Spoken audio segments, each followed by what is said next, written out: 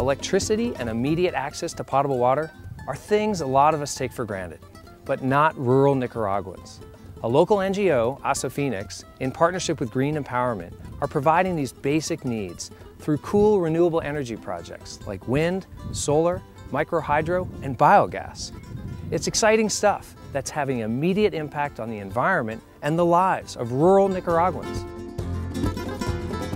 AsoFenix comenzó en el año 2000 en la Universidad Nacional de Ingeniería como una necesidad de poder aplicar los proyectos de energía renovable en el campo con las familias rurales.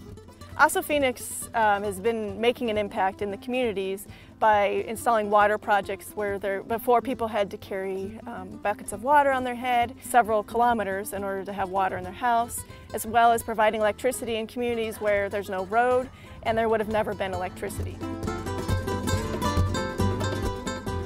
Up the stream we built a dam and we're diverting the water. And so as you know, there's always water, it's a renewable resource. So the water is channeled through pipes, spins the turbine which generates electricity and goes to the community, and then the water re-enters the stream farther down. So with the 2 to 3 kilowatts that this generates, how many households does it power? Here in the community we're connected to about 29 houses, so it's about 100 watts per house is what they use for electricity. Aquí lo ha ayudado bastante la energía porque antes despulpábamos el café a mano. Hay veces pues llegábamos bastante noche, a veces desde como las 3 de la tarde, a veces hasta las 10 de la noche. Y ahora pues en una media hora.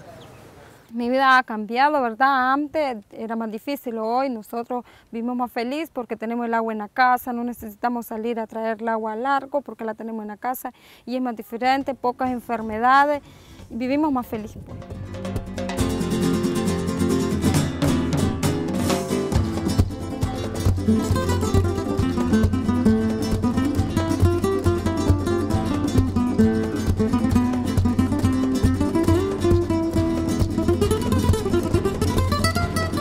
Primero que antes de hacer un proyecto tenemos una relación con las comunidades y a veces esa relación con las comunidades o la necesidad o la solicitud que ellos hacen crean en mí como un compromiso.